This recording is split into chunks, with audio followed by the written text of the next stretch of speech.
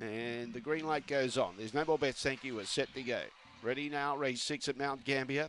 Away, Born Blackjack tries to kick up on the inside. There's pressure on the outside with Haler Cab and Spin and Sin.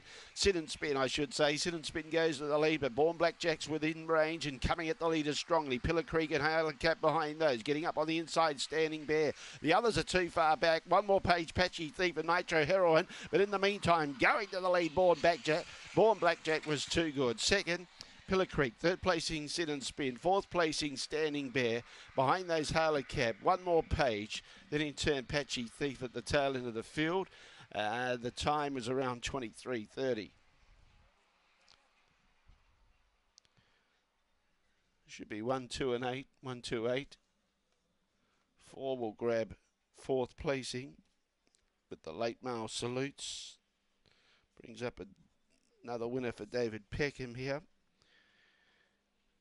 And makes it 3 today after Born Birdie take